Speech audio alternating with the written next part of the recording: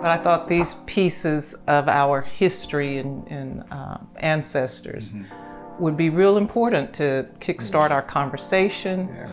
You go back to the great-great-great-grandmother. And she was born in what, 1830s? 1830. 1830. Yeah. So we have from 1830 about 1830. Yeah, that's what they did back then. Yeah. You guys remember with my great-great-grandfather, Frank Caldwell. So he served as a Buffalo soldier in the 9th and 10th Cavalry. Those were the first cavalries. Most slaves, if they had the opportunity to enlist in the Buffalo Soldiers, they did, because it was, they're trying to escape slavery. Yeah. But the conditions as a Buffalo Soldier were it was deplorable. I mean, it was really bad, the conditions. My great-grandfather, Richard Hester, he knew Dr. Martin Luther King Sr.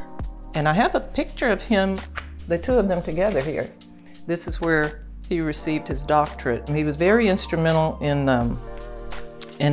like voting, because during that time there were poll tax. Black people were too poor to pay this tax, so they didn't get to vote. Going after what you want, what you think is right, and fairness, equality, all of those sorts of things. I mean, they're themes that I see and I've seen, even looking back in my life. The resilience, tenacity, against all odds. And it was hard as parents to watch you struggle, but it made you better men. But that's what resiliency is. It's just when you go through struggles, you have that, you call it tenacity. You have that understanding of what it takes to bounce back. You know that whatever you're going through that's not the end of the road. That's not final. It's just it's part of that process. Right. That's important. That history goes far back.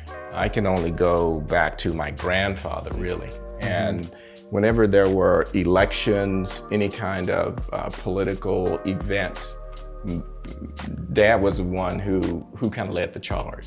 He had a 4th grade education, and he learned to read by reading the Bible, and this was his Bible. And he brought the Head Start program to the community that we lived in. Because, I think I was in 1st grade, but my youngest sisters were the first to go to a Head Start or a preschool, pre-1st grade. Can you imagine going to 1st grade having not had any formal kind of learning how to read or write or anything? And then that's kind of what we were faced with growing up. Just hearing you talk about this, I feel like I know, because I see the commonality of what has been brought from, at least has to be brought from him, from Granddad to you, what you guys instilled in me and Jordan. For me, it's important to know our past. It's extremely important to not live in the past. I think it's more important for us to use the past to help leverage our future. It's a gift to be able to share it. It reminds me of just the whole Bible, when the whole Bible has a common thread from Old Testament to New Testament of Jesus Christ. And so as I'm able to share with you ancestors, you can see this common thread of this huge legacy that connects you to the past, and that hopefully plants in you and motivates you, encourages you to keep making a difference.